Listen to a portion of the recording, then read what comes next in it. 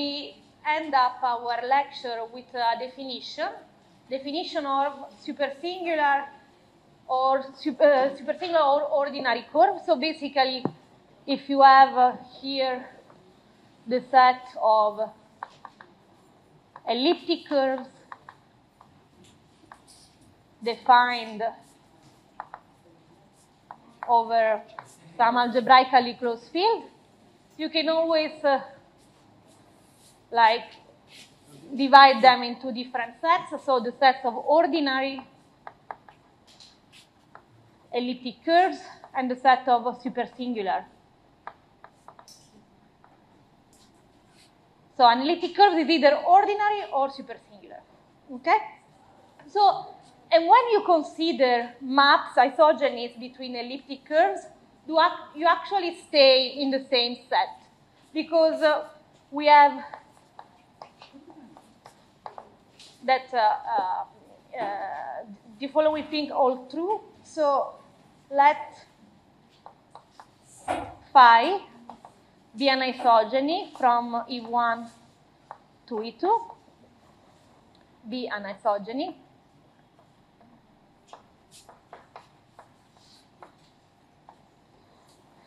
Then E1 is supersingular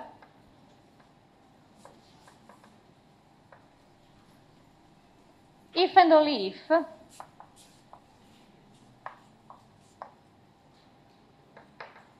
E2 is supersingular.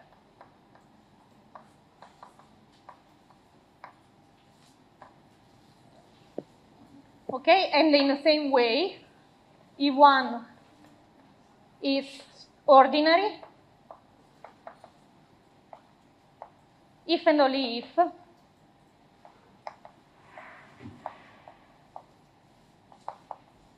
E2 is ordinary.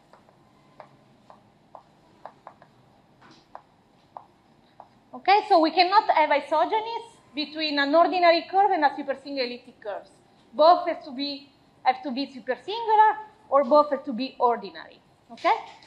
So now let's start a little bit talking about isogeny-based cryptography. So isogeny-based cryptography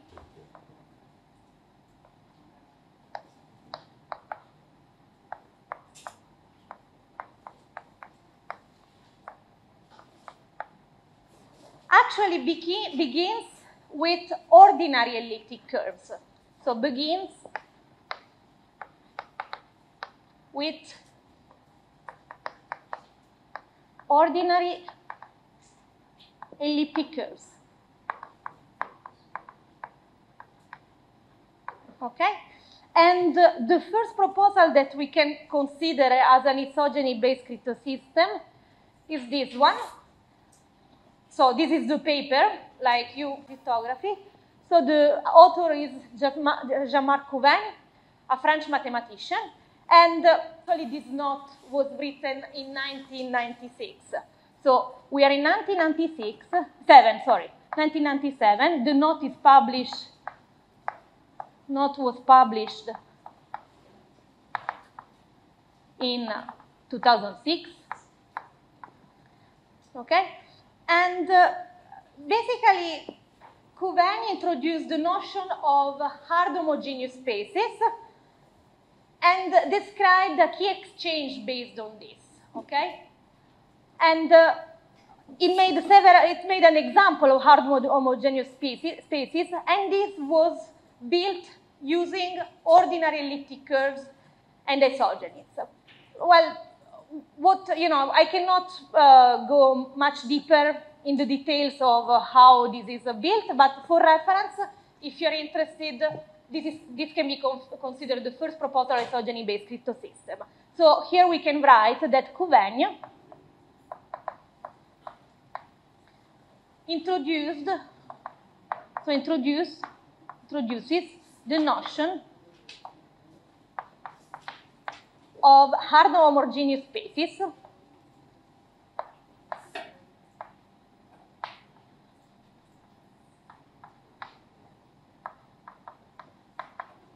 hard homogeneous space and describes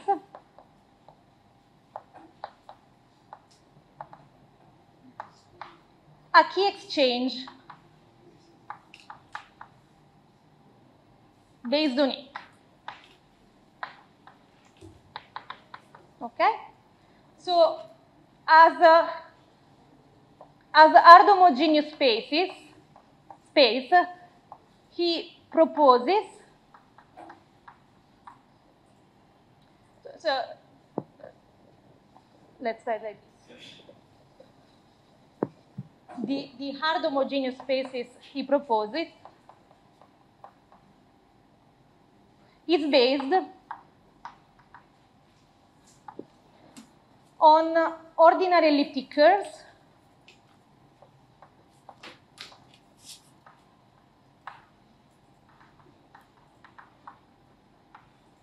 and the complex multiplication theory.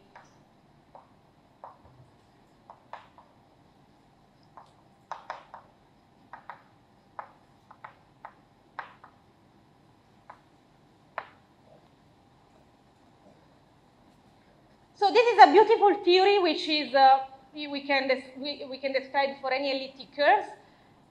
And again, we don't have time to do this here, and it is more advanced. But there are also several protocols now that are based on this. So if you're interested at some point about this, you can look for some references about complex multiplication theory. And then later. So here we are in 2004. So you saw the note was published in 2006. So in 2004, this was rediscovered in Stolbunov's master thesis. They discovered the same idea, but now, we see also the title of this paper is more related to isogenies and cryptography. And I think it is the first paper where they mention cryptosystems based on isogenies. So basically, this is the same idea that was rediscovered by these two mathematicians.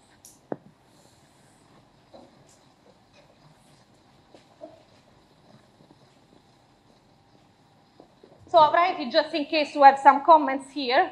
So 2004, and actually this was published on ePrint on 2006. So in these two authors, Rostovtsev and Stolbunov, independently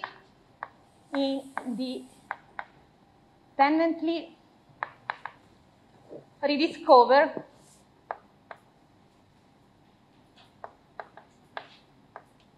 Couvagn idea.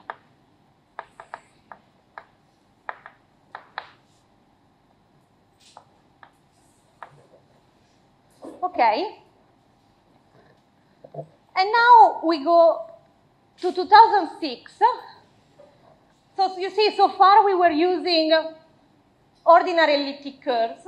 In 2006, we have the first protocol who uses supersingular elliptic curves, and actually what we are going to describe today, supersingular isogeny graphs.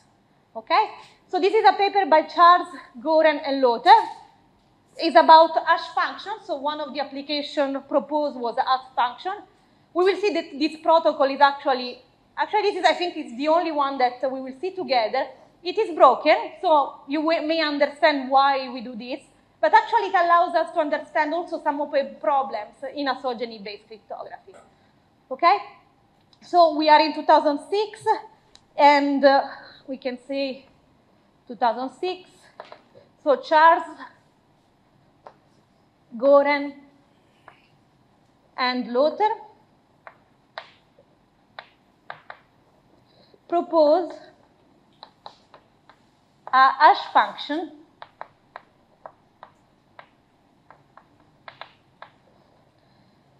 which is called CGL hash function. which is based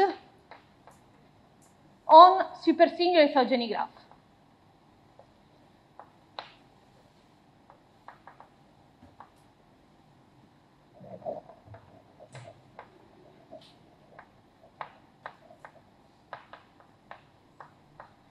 Okay.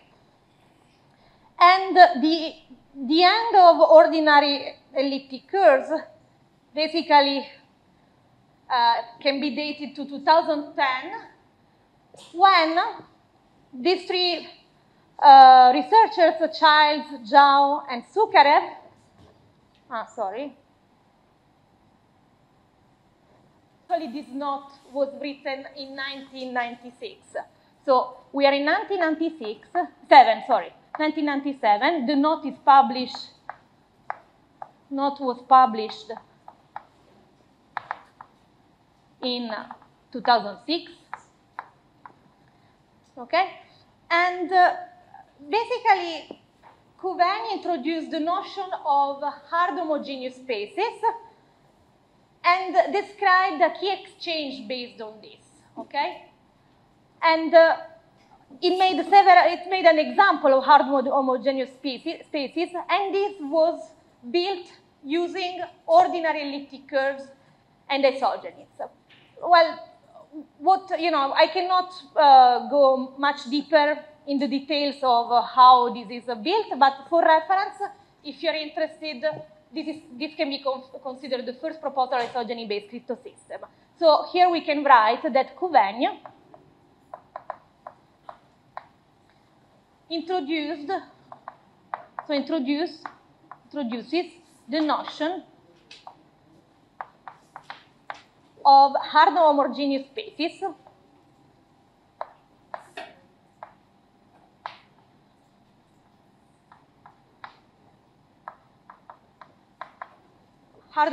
space and describes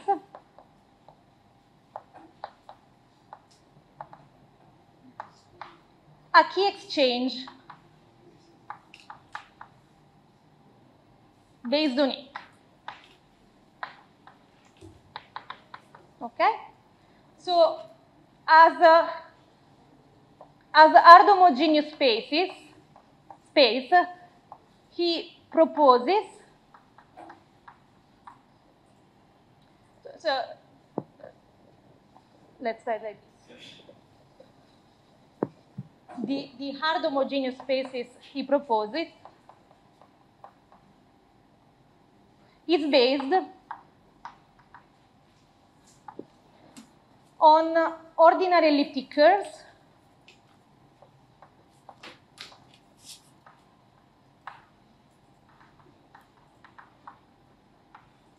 and the complex multiplication theory.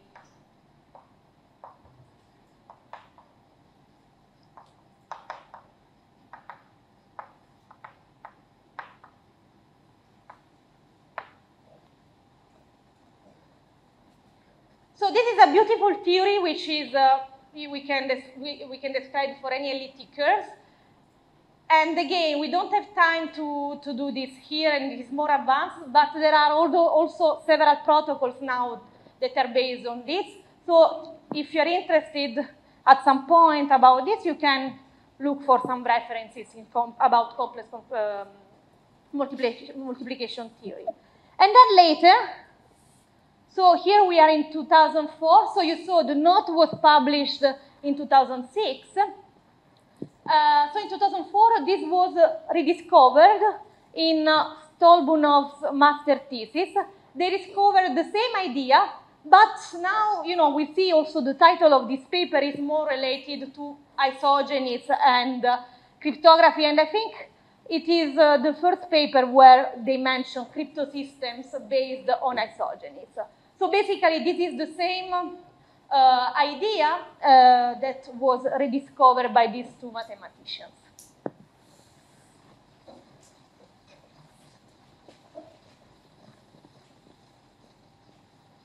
So I'll write it just in case you have some comments here. So 2004, and actually this was published on ePrint on 2006.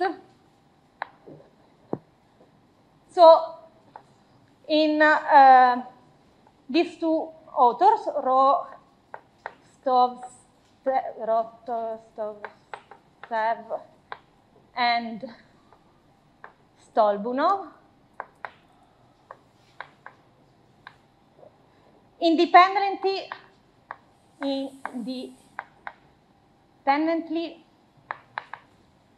rediscover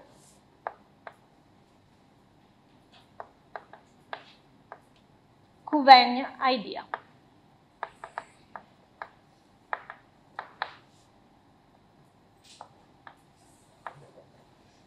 Okay. And now we go to 2006. So you see, so far we were using ordinary elliptic curves. In 2006, we have the first protocol who uses supersingular elliptic curves and actually what we are going to describe today, supersingular isogeny graphs. Okay? So this is a paper by Charles, Goren, and Lothar. It's about hash function. So one of the applications proposed was a hash function. We will see that this protocol is actually this is, I think, is the only one that we will see together. It is broken, so you may understand why we do this. But actually, it allows us to understand also some of the problems in isogeny-based cryptography.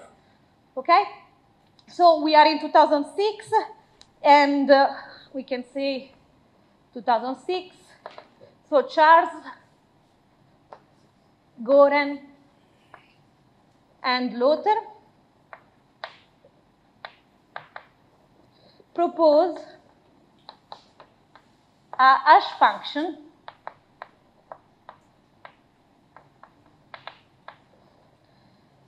which is called CGL hash function, which is based on supersingular isogeny graph.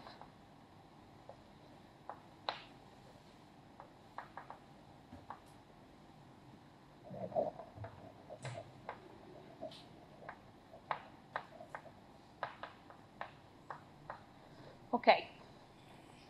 And the end of ordinary elliptic curves basically can be dated to 2010, when these three researchers, Childs, Zhao, and Sukarev,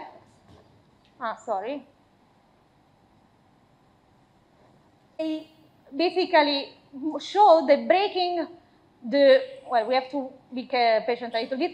Breaking the scheme proposed by Couvagne, Rostovtsev, and Stolbunov amounts to solving an instance of the abelian hidden shift problem. Okay? Maybe you don't know what is this, but it was actually known as a sub-exponential quantum algorithm for this problem. And so they write in their abstract, this result suggests that isogeny-based cryptosystems may be uncompetitive with more mainstream quantum-resistant cryptosystems, such as lattice-based cryptosystems.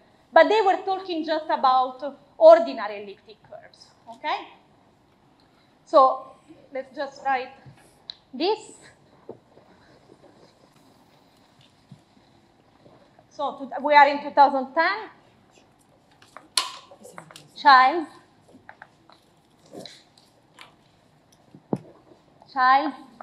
Zhao, and Sukarev.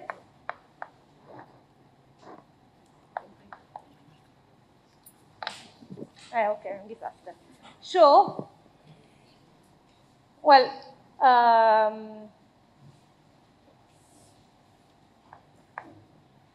show that breaking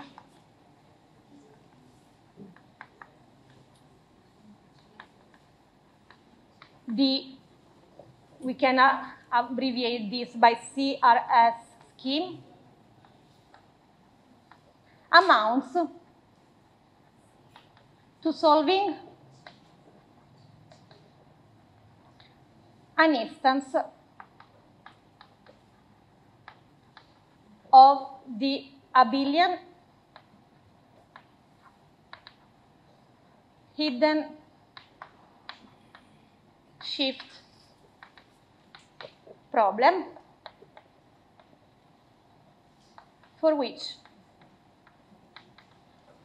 sub-exponential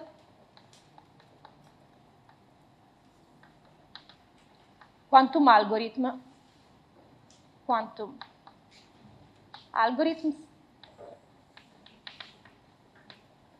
exist.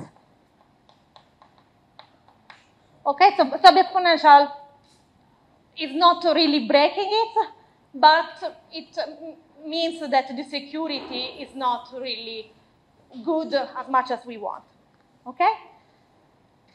And so what we're going to do now, first of all, I can tell you that since 2006, basically all the protocols based on isogeny use supersingular elliptic curves. And we are going to understand what is good about supersingular elliptic curves. And we're going to start with, and maybe we will have only the time to do this one, the CGLS function.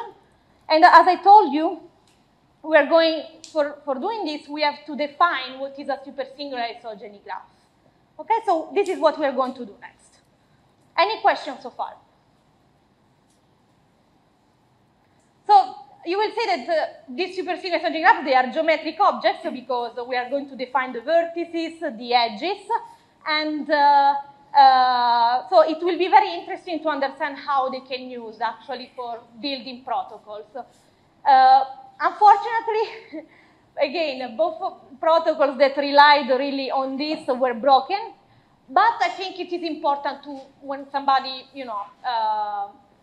works in isogeny-based cryptography, they should know about this kind of object.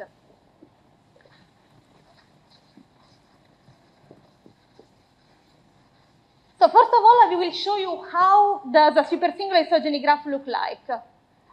First of all, who introduced this supersingular isogeny graph? You see here, we are much before 2006. We are in 1986. So this is a paper in French because Mest is a French mathematician.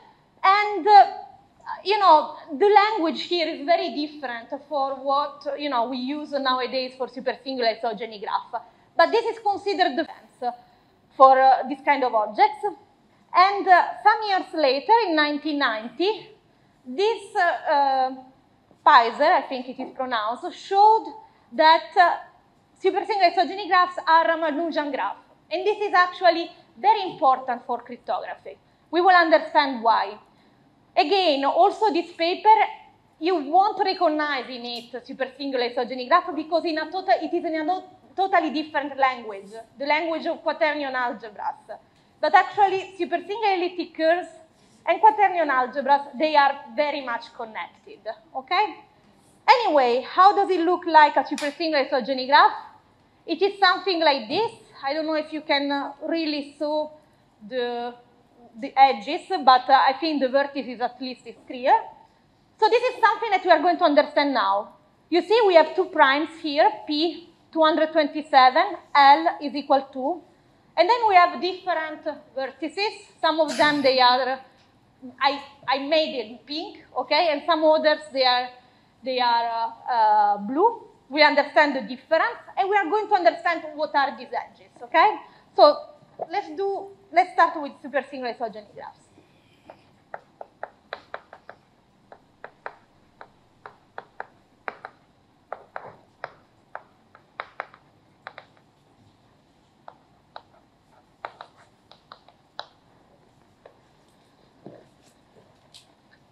Okay, so we take P and L, two prime numbers,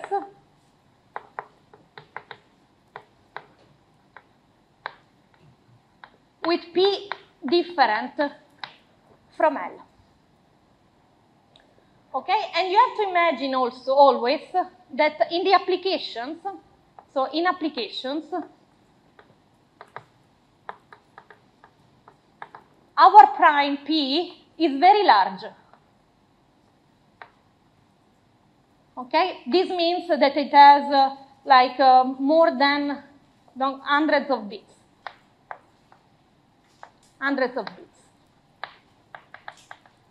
While L, like you can see, is small. Okay, L is small. Is actually L equal to 3 are anyway something like among the first primes. So let us now define what is. So the supersingular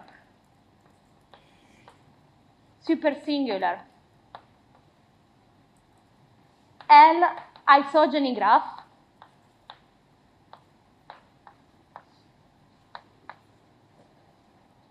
over FP bar, which is denoted by G, P, L, or sometimes also G, I think G2, GL, FP bar, okay? These are two different notations, so let me write or. Okay, is defined as the graph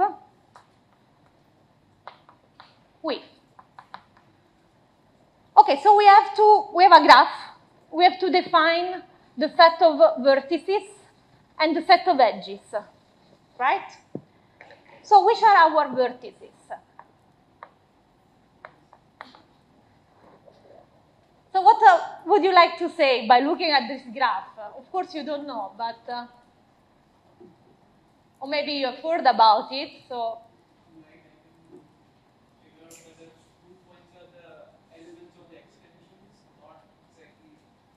Exactly, it's like, it seems like the extension, the quadratic extension of P, right? It's exactly true. But I'm going to, to define them, we want also elliptic curves, so we will understand how we will arrive there. So our vertices, I denoted this set V, is actually the set of FP bar isomorphism classes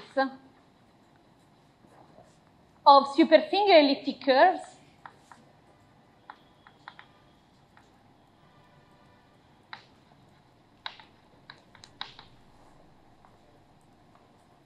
over FP bar.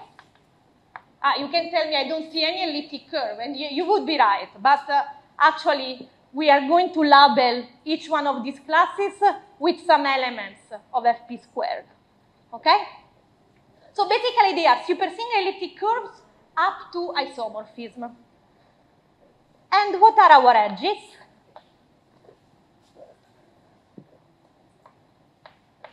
Our edges are isogenies, okay? But not all kind of isogenies. We're going to take only isogenies of fixed degree, of degree L, up to some equivalence that I'm going to tell you later, up to some equivalence.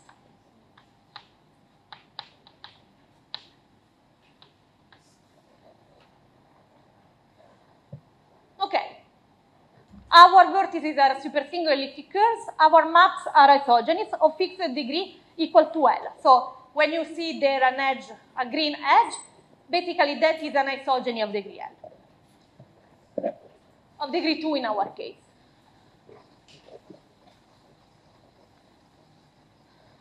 Okay, but in order to understand a little bit about these vertices, we have to, we have to do some math. So set of vertices,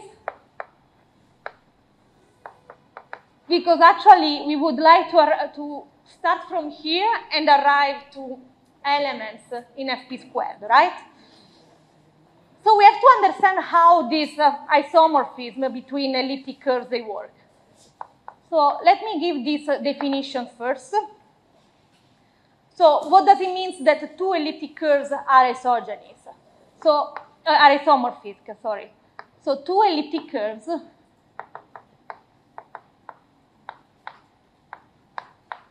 E1, E2. I will state this more in general, so over K, but you can always replace this with a finite field. So defined over K are said to be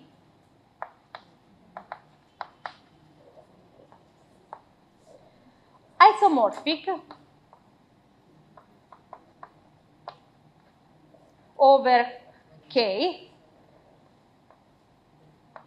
and respectively over the algebraic closure of K if there exists an isomorphism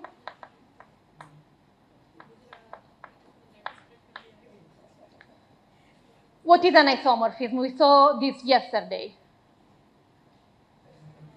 Isogeny of degree 1. Isogeny of degree 1. Defined over K.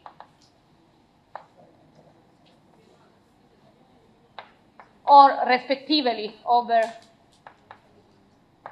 K bar.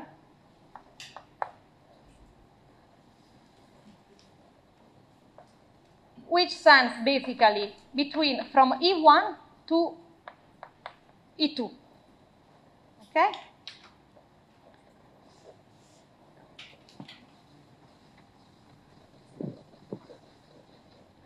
And clearly, in this case,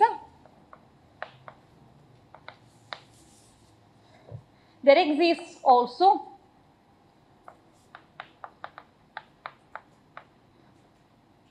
an isomorphism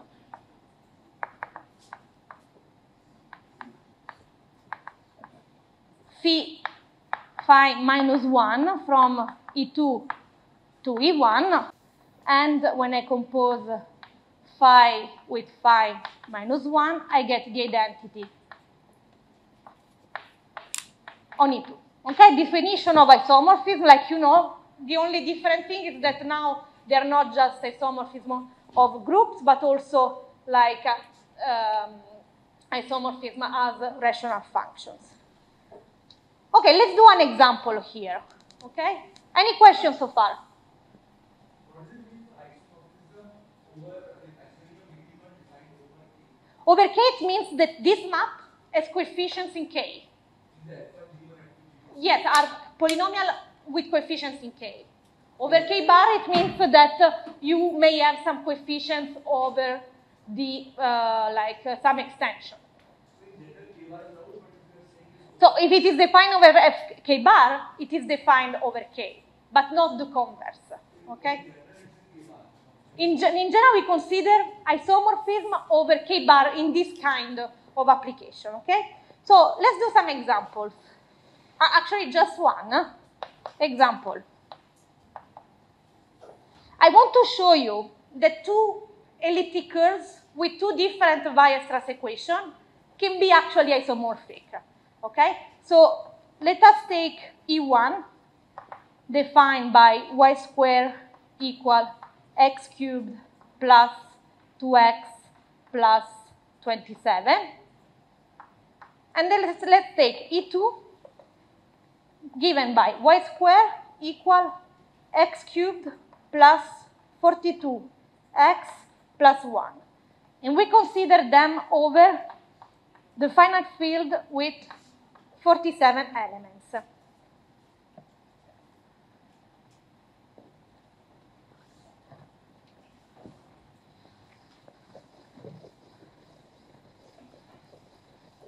So the question is, are they isomorphic?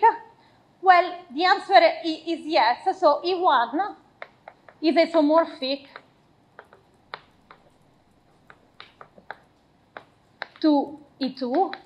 And actually, we can explicitly write, you will have an exercise also later about this. You can explicitly write this isomorphism. So phi sends the point xy on E1 into the point 16x minus 17y.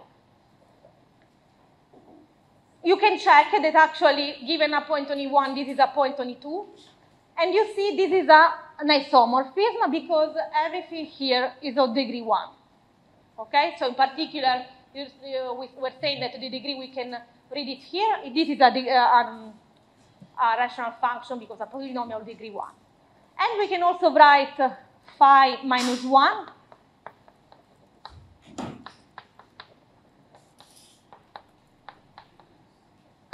So you are looking for the map that composing with that basically gives you xy.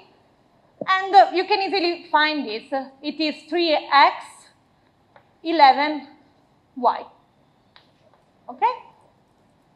So you see, two different Weierstrass equations are actually correspond to isomorphic elliptic curves. And it is good to know that whenever you work with elliptic curves in this easy form, your isomorphisms are also very easy. So let me write this here.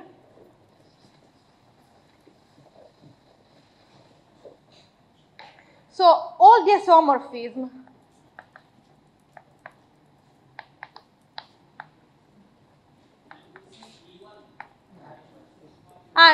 sorry, here is I1. Sorry, E1. Sorry, thank you very much. All the isomorphisms between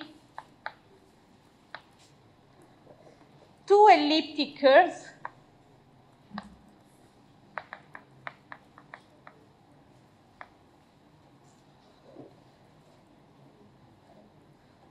defined over K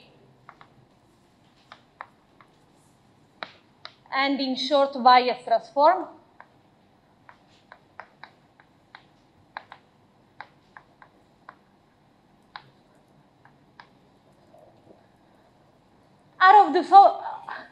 are of the form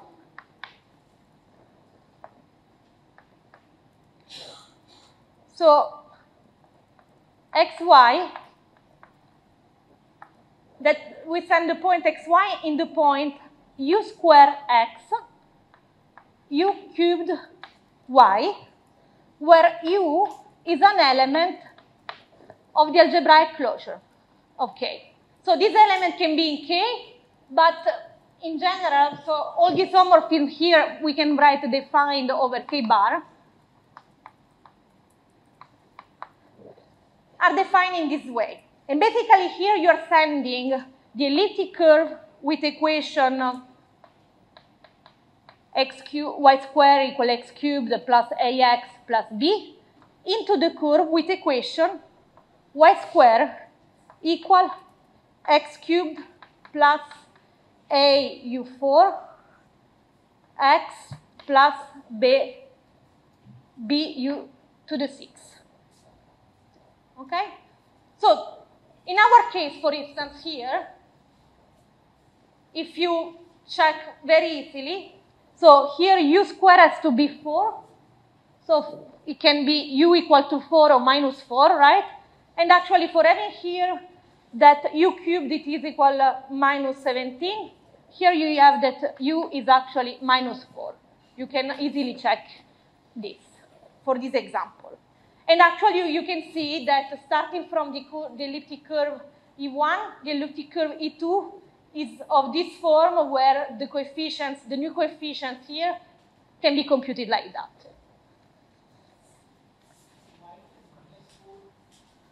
Minus 4?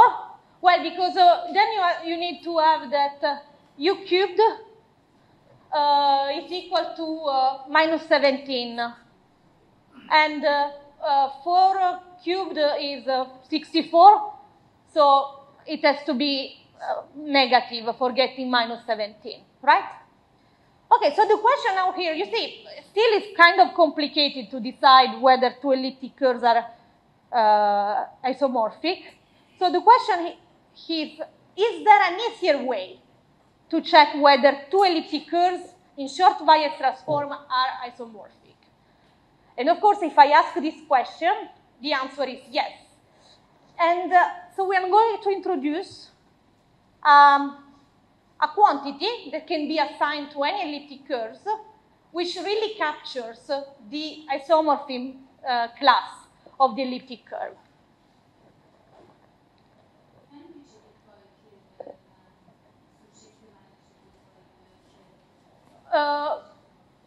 but I want to imagine I give you just this.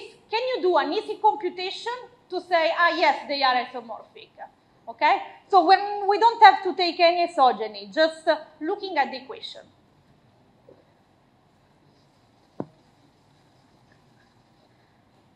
So such kind of quantity that stays the same for isomorphic class is called invariant, and in our case it's called J invariant. So definition, let E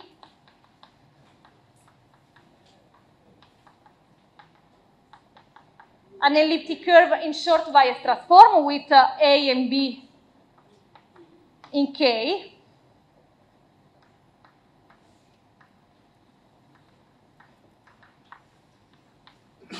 Okay?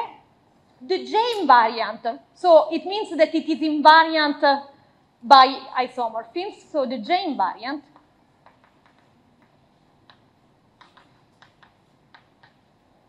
of E is defined as, okay, so let's denote it J of E. So you have always to remember this number when you work with isogeny. 1728. Okay?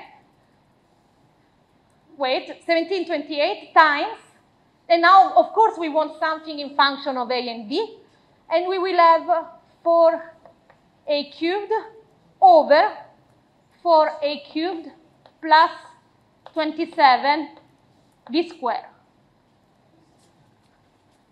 Now we have seen already this quantity. The discriminant that had to be non-zero, so that this is actually defined. And so now imagine that these elements are all elements A and B. They are elements of a field, so you can invert, multiplying, and everything. So where does this J invariant, to what set, where does it belong to? It is an element of K, right? Everything is in K, so we are still in K. So you have to do, this computation is more, if you work modulo P, also this computation is modulo P. Yes? -4 because we wanted that, here you wanted that 16 is equal U square and -17 is equal U cubed for this reason. So if 16 is equal U square, U can be 4 or -4. But 4 doesn't work because 4 cubed is 64 and you would get 17 modulo 47, right? Yes. So you have to take the other solution to this, so -4.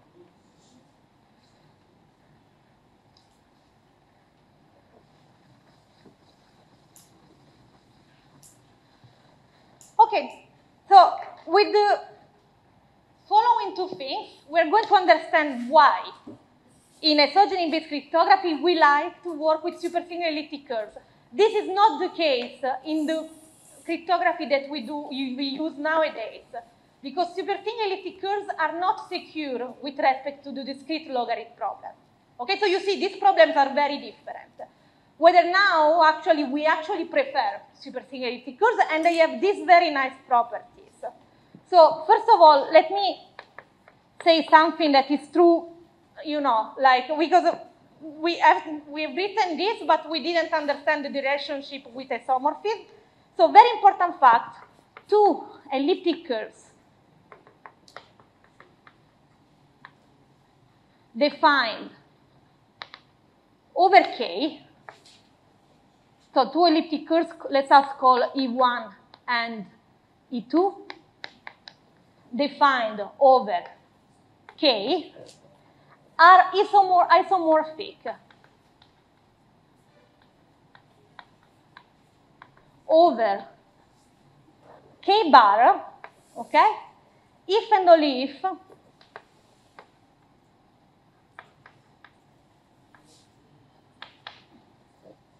the J invariants are the same.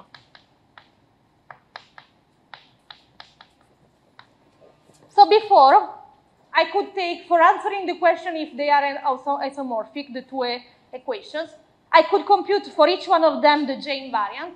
If I get the same thing, they are isomorphic, otherwise, no. This is important over K bar, okay? This is important, not over K. Over K is slightly, over K bar. So this is the first thing. Second thing, let's now understand what happens with supersingular elliptic curve. So let E be a supersingular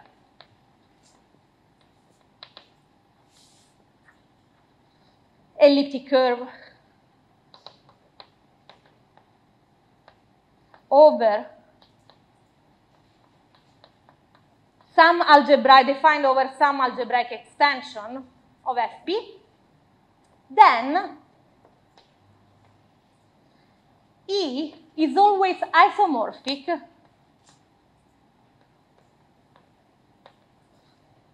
to an elliptic curve E prime defined by a short Weierstrass equation like this. And this we knew already. But when we work with supersingular elliptic curve, we actually know that these coefficients A and B, they are in a quadratic extension of Fp, in Fp squared. And therefore, so then E is isomorphic to E, and for this reason, since they have the same J invariant, and the J invariant of this is in Fp squared, also the J invariant of the starting curve belongs to Fp squared.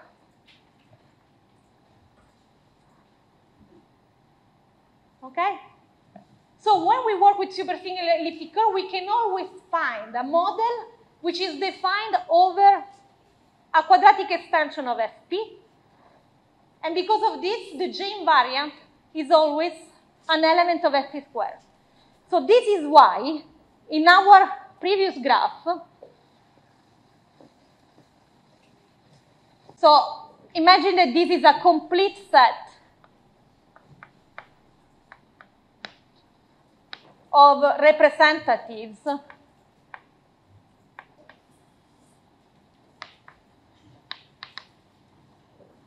of isomorphism classes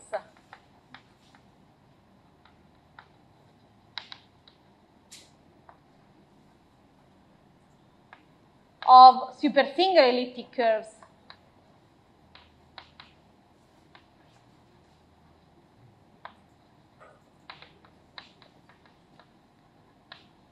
over Fp bar, okay?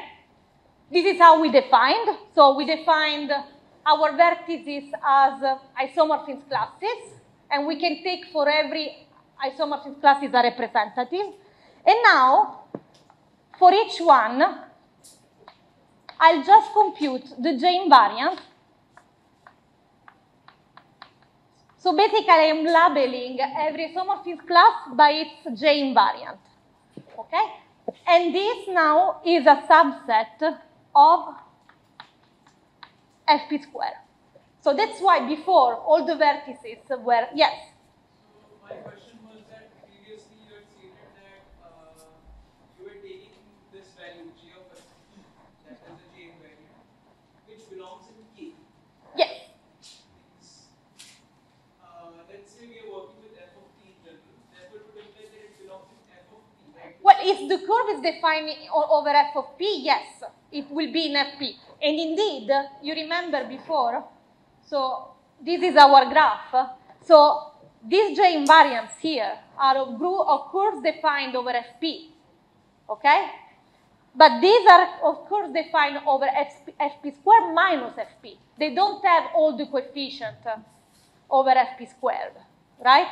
So this is the idea. Because you can always find a model defined over fp squared, but if there are some coefficients which do not belong to fp, then the J invariant will not be in fp, okay? J is the same. They are the same because they are isomorphic. right? So, but what was important for us is that for any elliptic curve, supersingular, the J invariant is in SP squared. Sorry?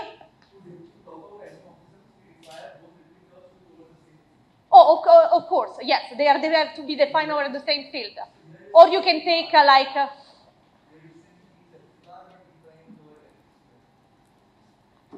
no, I mean like so if E prime is defined over FP bar, FP square is also defined over FP bar. So you can bring them to be defined over the same field. Okay?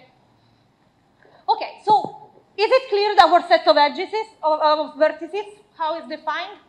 Basically, now you can always recall that they are elements in FP square that actually are the J invariants of our elliptic curves. Now let us understand a little bit better what is the set of edges. Okay? Because here this is a little bit more like maybe complicated to understand, and there are maybe also different definitions, but we are going to take this one. So I will erase here so that I have more space.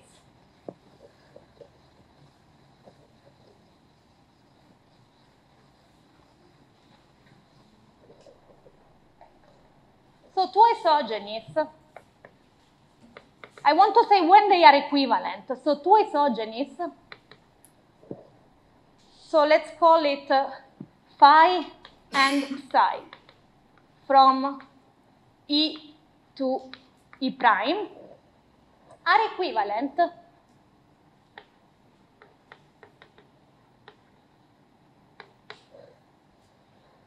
if and only if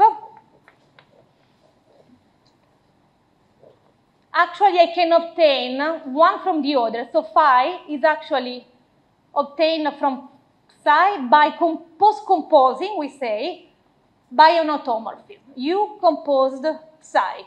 So for some U that belongs to the set of automorphism of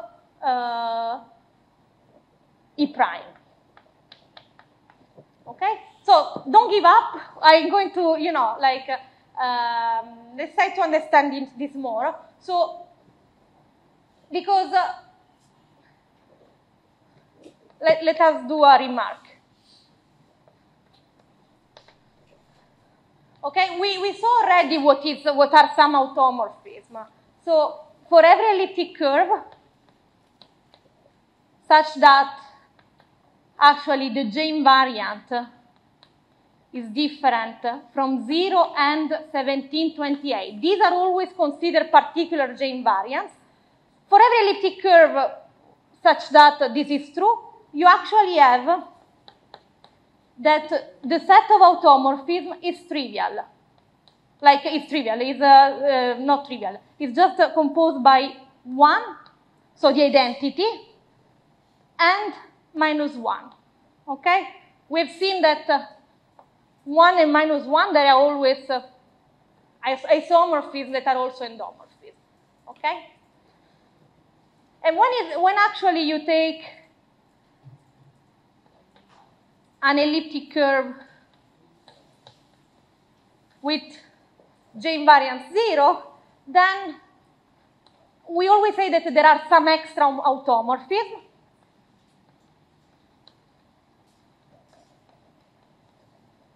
And we know exactly how much they are. They are 6. And for the other case, so if the J invariant is equal 17, 28,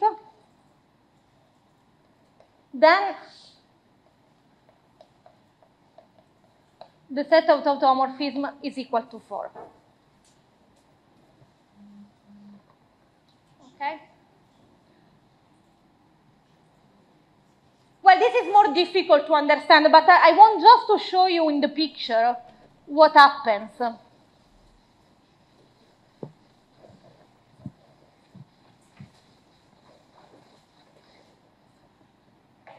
you see, if you look at this graph, what you would notice, some properties, you would like to say something. We're going to write them down, but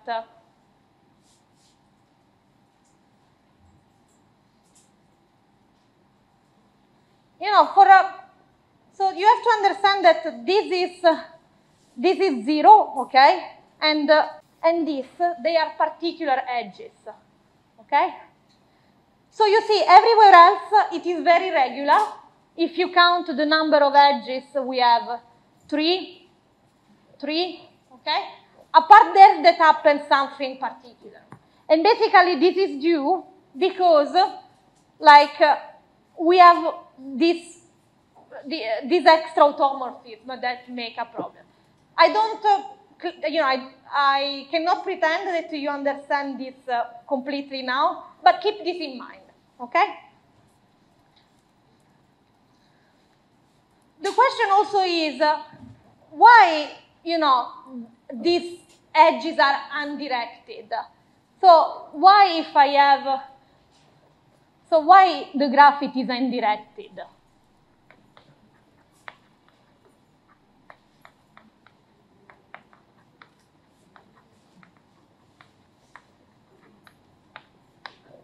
So it seems that if there is an isogeny in one way, then we have also an isogeny on the other way. So that we say these two things are the same, and then, you know, we can just consider this as an undirected edge. And this is actually the case. This other isogeny is called the dual isogeny. So definition.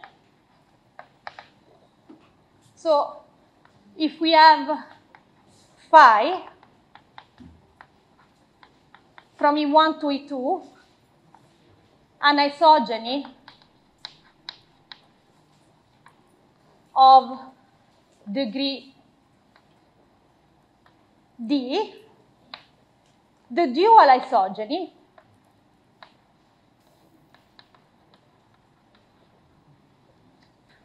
is, okay, this is kind of a proposition as well, is the unique isogeny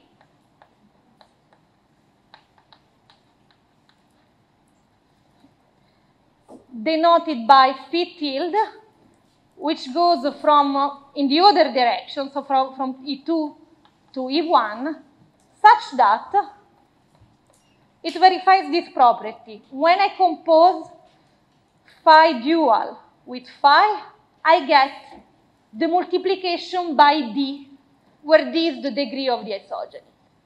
This is how it is defined, okay? I take an isogeny of degree d, there is always a dual isogeny, here also of degree d.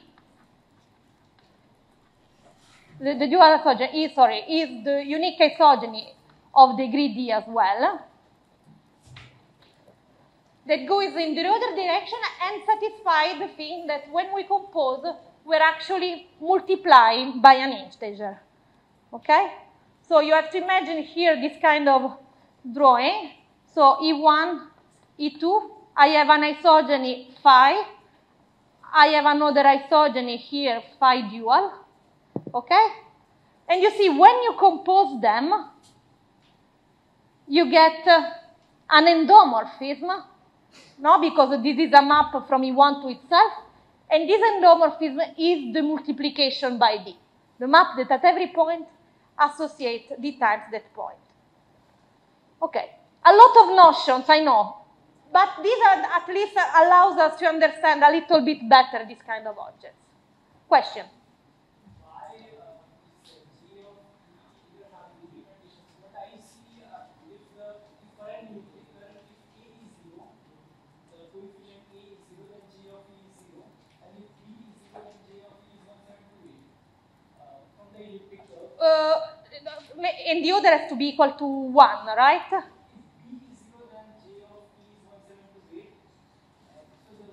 Yeah. It's true. Yeah. Yeah, actually, those, do you remember yesterday we wrote down two curves and we said that these are super singular for when P congruent to 2 modulo 3 or P congruent to 3 modulo 4. these are the two curves, one of J invariance 0 and the other one of J invariance 1728. So those are very particular curves because we know a lot about them.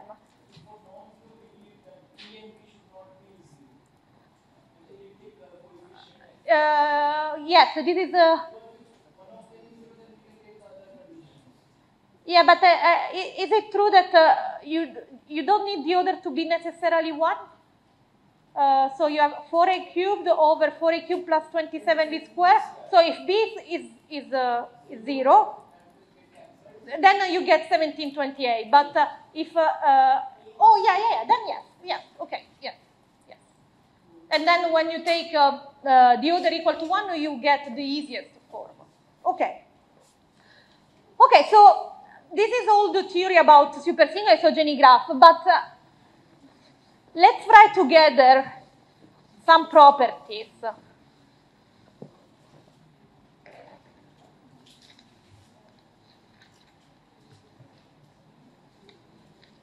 So properties of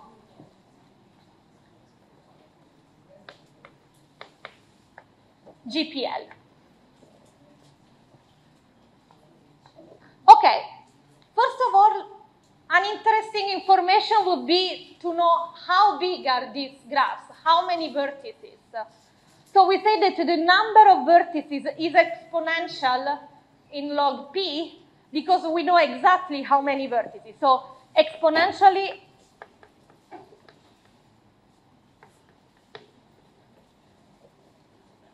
is exponentially large because there are approximately, so because the number of, the cardinality of V, the number of vertices, we know it exactly, how much is that. So it depends on, some congruence modularity, but basically it is P over 12. Let us do this here, okay? Let us count how many vertices. 1, 2, 3, 4, 5, 6, 7, 8, 9, 10, 11, 12, 13, 14, 15, 16, 17, 18, 19, 20. Can you do 227 divided by 12?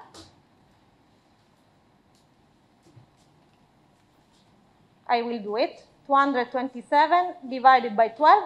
We get 18 as log 4, 18 something. So 18, let us recall this. And so our number is 18 plus 2, okay? The number of vertices in our case.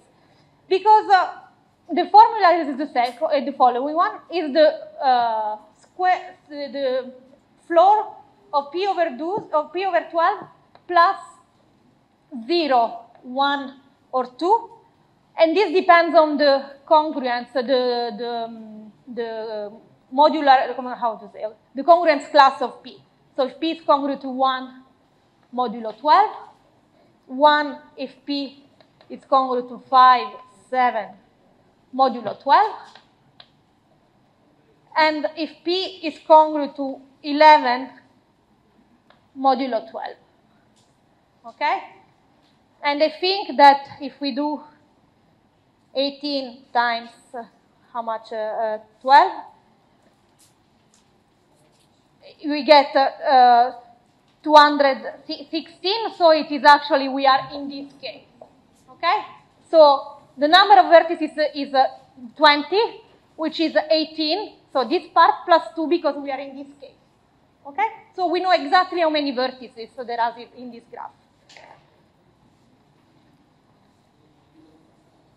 Then, other thing, well, these are all the vertices, and you see that the graph is connected. So this is not a coincidence. The graph is connected. There is a question? Sorry? Yes, you multiply the degree. If you compose the degree here, so the composition of this is an isogeny of degree d square, which is actually the degree of every multiplication by d. Yes, like yesterday we saw the multiplication by 2. And it had degree 4, which is 2 squared. Like this, D is an isogeny of degree D squared. Oh yeah, every integer you can see as an endomorphism, actually, you know? You can associate to the integer the multiplication by that integer. Yes? But then how are you saying that the orthogonal group has the orthogonal is like only as 1 and minus 1? Well, because from 1 and minus 1 they are isogenies of degree 1, which are also endomorphisms, so they are automorphisms. Okay? So it is connected with diameter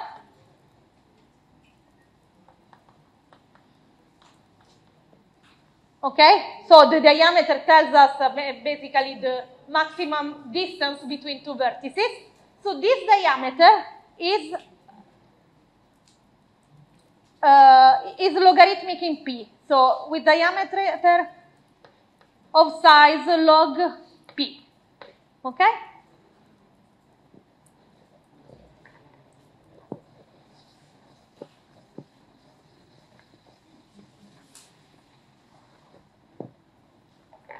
And then another thing that we can actually see from, we noted before from this picture, that you know, this is a kind of regular graph. What is the degree of regularity? How many edges from each tree, right? And 3 is 2 plus 1. So in general, for an L isogeny graph, the degree is L plus 1. So, just a second. Yes.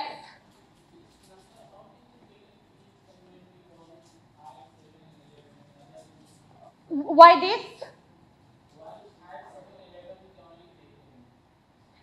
Because when it's congruent, what happens when it's congruent? There is a, like, when it's congruent to 3 modulo.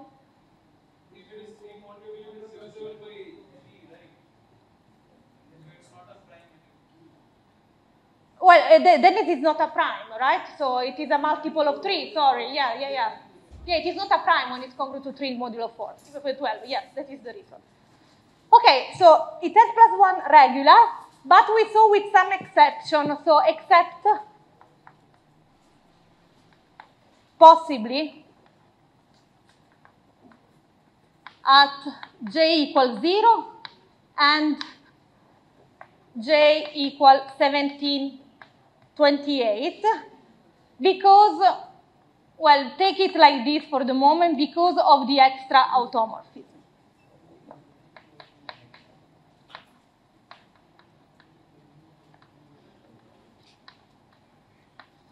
Actually, you know, here I made all these undirected, but it actually has like an orientation here and here, okay? It's a little bit delicate. I don't want to go inside this, but imagine that it's L plus 1 regular, and this is the case, so there are no exceptions.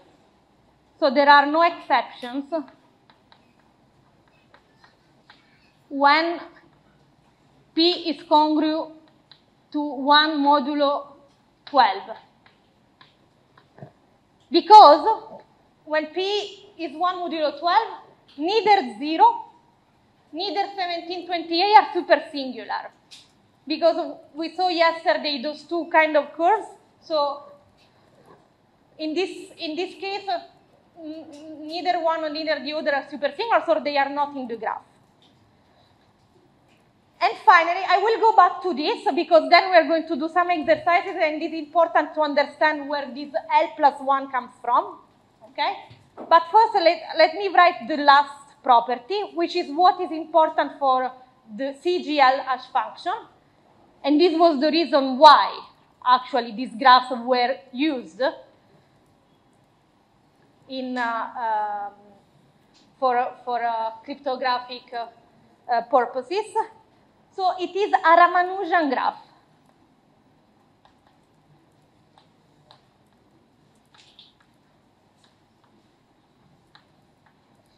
Okay? So Ramanujan graphs,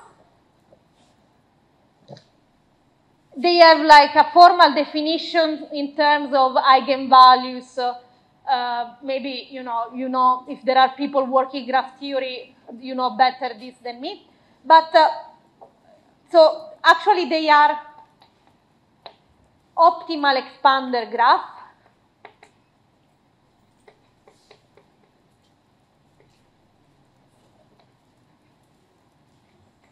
And what this means is that if you take a kind of short walk in the graph, you start from a point.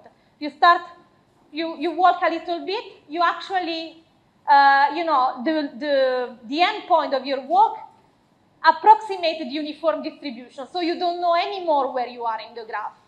So we say also that they have very good mixing properties. Because I start from a vertex, I do a short walk, and I don't know anymore where I am in the graph. Okay, so let's write this. So the end point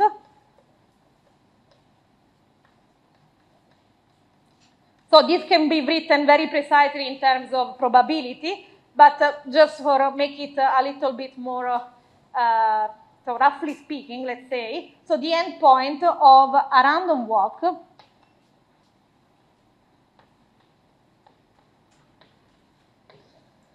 approximates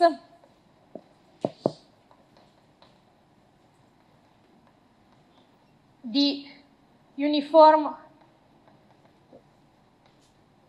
distribution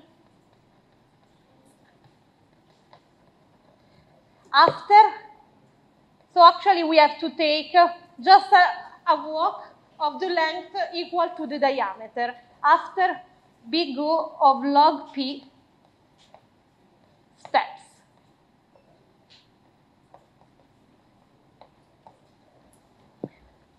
So this is really important for cryptography.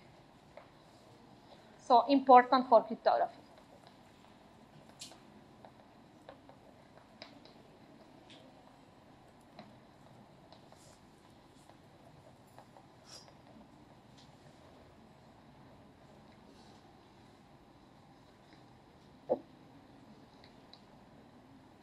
Any questions so far?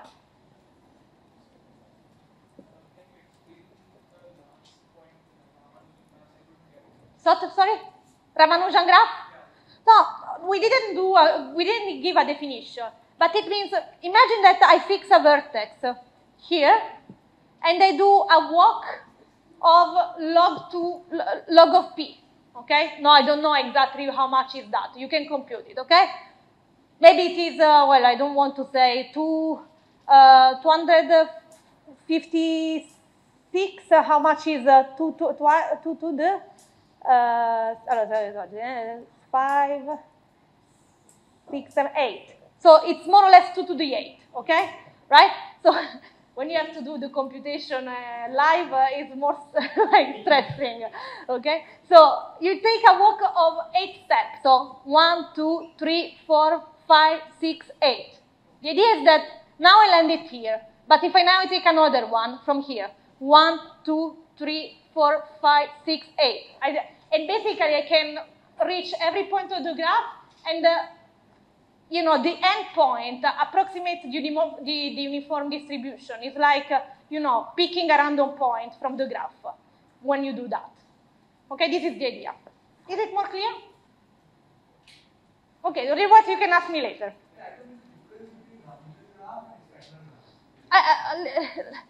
Like Ramanujan graph, they are optimal expander graphs. I think it is like, do you need here a definition with eigenvalues?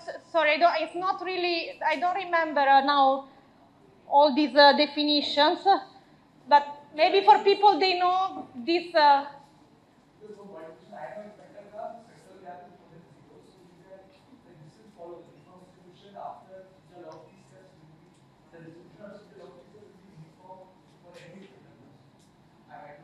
Well, we can discuss about this later, okay? So that we check the definitions together, okay? If I'm wrong, I will tell you tomorrow, okay? So.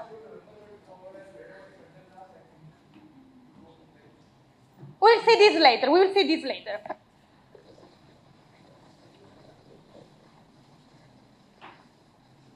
So the last thing I want to do, so that tomorrow we can actually describe this hash function, I want to explain this because explaining this will allow also you to construct isogeny graphs. And actually an exercise of later, if you want to do it, is to build an isogeny graph for a specific prime P and a specific value of L, okay? By using some software, okay? We cannot do it by hand, or at least it will take a lot of time. So some remarks on the L+1 regularity.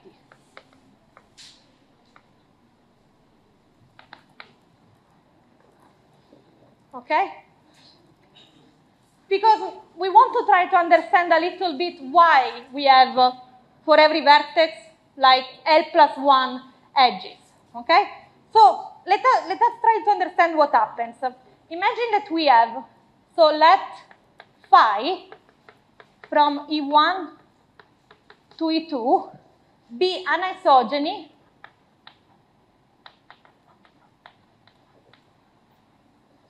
of prime degree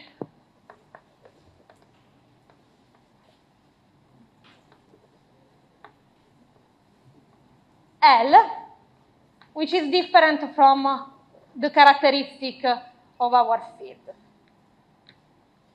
Okay? So, the fact of being an isogeny of prime degree L, this implies, first of all, that phi is separable.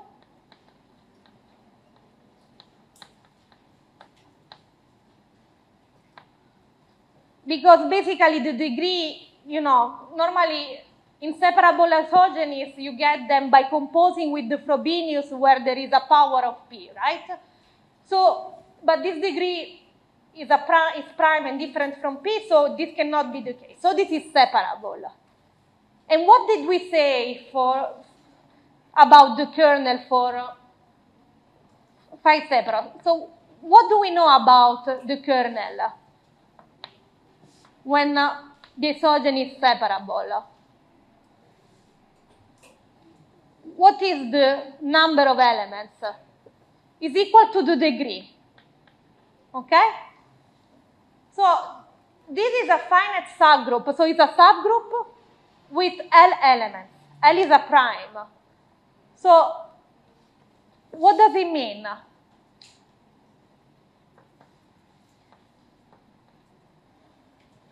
Subgroups with cardinality of prime number are cyclic, right? So Kerr-5 is a cyclic subgroup of order L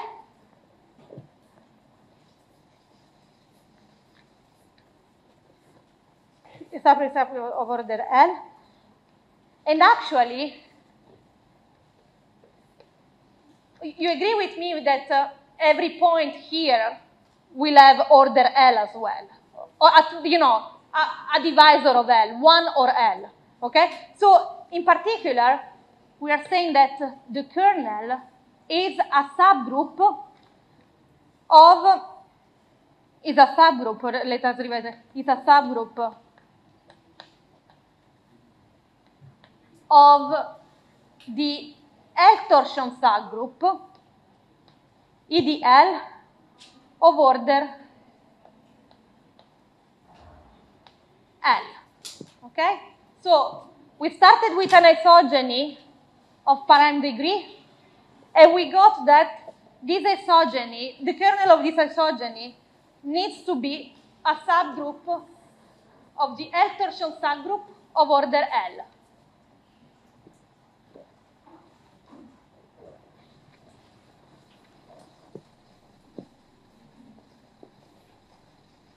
So now, if we know the structure of EL, we can say more about these subgroups. So this, when L is different from P, okay, because both are primes, okay, is actually isomorphic to the abstract group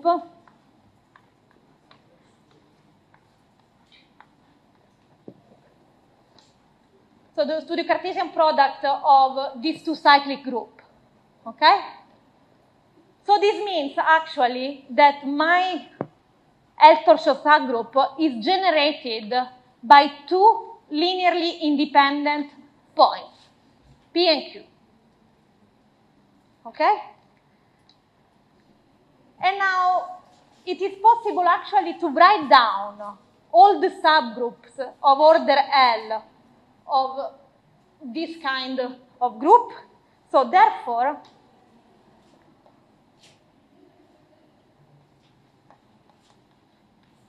the L-torsion subgroup has L plus 1 subgroups of order L. And they are defined like this, P plus A times Q. So they are the subgroup generated by these points for A equals 0, L minus 1, and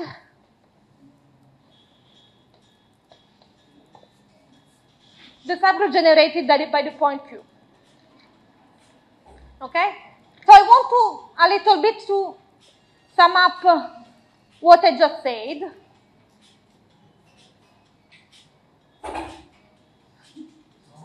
We have some music. What did we prove here? If I have an isogeny of prime degree L, the kernel is actually something like this, where P and Q are the generator of the L-torsion subgroup. You will do later an exercise, you will understand this better, okay? So, because when we will do an exercise with L equal 2 and trying to work on this, okay? So, it would be actually nice to be able to build isogenies by giving a specific subgroup. I mean, imagine that I want to build the isogeny with a kernel, the subgroup generated by a given point. Do I do that? So the answer is yes. Yes. So these are 2 points. So what are they? They are points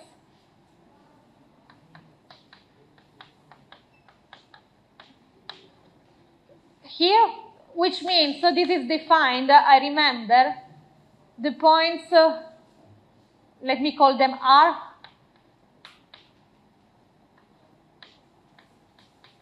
in FP bar, such that L times R equal the identity, okay? Are the points that when you multiply by L, you get the identity. What is the order of torsion? L torsion? Yes, L torsion. It is necessary it will be L square. It is necessarily what? I didn't understand, just sorry, I didn't hear. Why is R isomorphic to like this?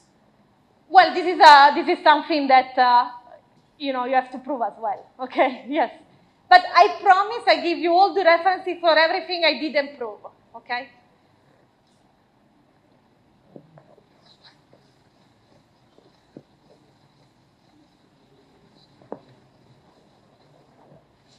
So let me state this theorem and then we comment it together. And tomorrow we try to put this all together to understand how, why we did this. So let E over K be an elliptic curve.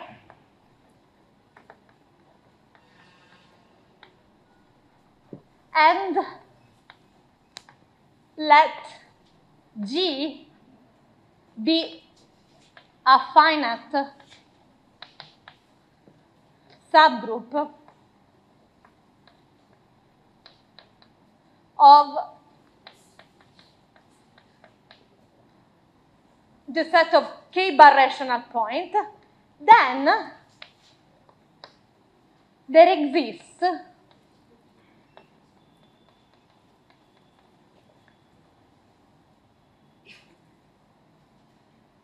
an elliptic curve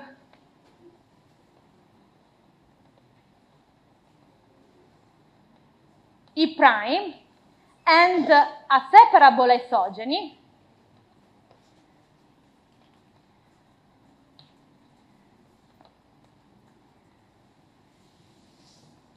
phi from E to E prime. Okay, so what we did so far? We take an elliptic curve. We take a finite subgroup of the set of k-bar rational point. I'm telling you that there exists an isogeny which is exactly that kernel, G as a kernel. Okay, so there exists an elliptic and a separable isogeny with kernel phi equal to G.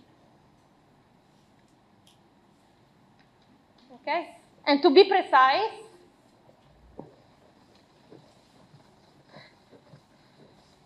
this isogeny is not, these curves and this isogeny are not complete, are not unique, but they are unique up to isomorphism and what I'm writing now. So the curve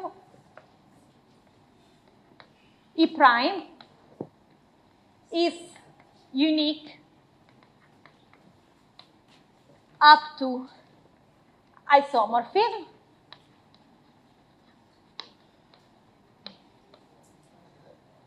And the isogeny phi is unique up to post-composition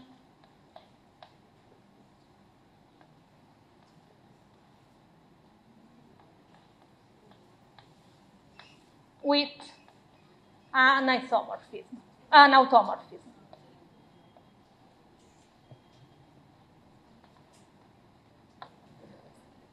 Okay.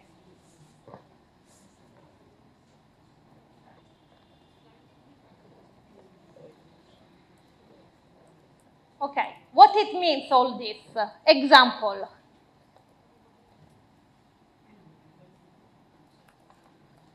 I have an elliptic curve, okay?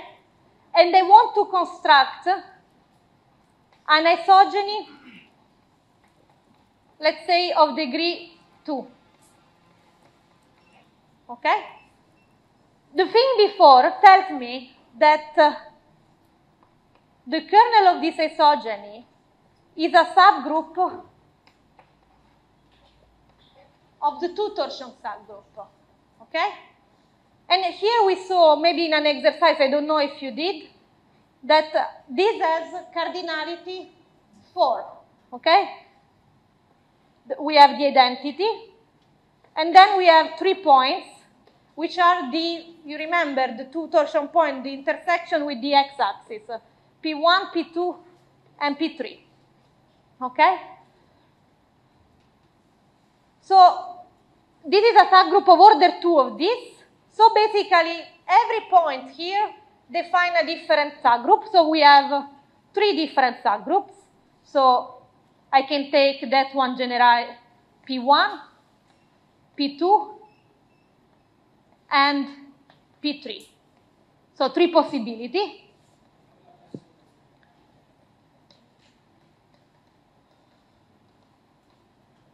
And if I choose any one of these, I can actually find this, the isogeny with kernel this one. You will see this also on the software. And actually, the way the formulas for writing down explicitly these elliptic curves and this isogeny are due to value.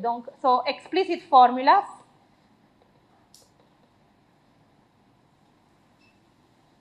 due to value.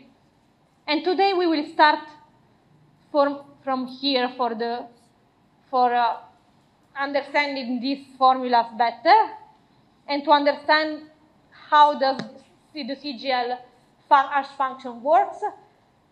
And we will go back to this in the exercise. So now it is a lot of information. So I think that, anyway, the time is over.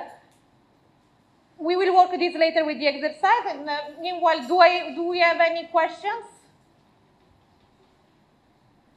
I guess you're a little bit lost at the end. I understand this was more difficult, but I promise you that later with the exercise we understand this better, okay? So if there are no questions, so we can end now. And then we leave the question for later. Thank you.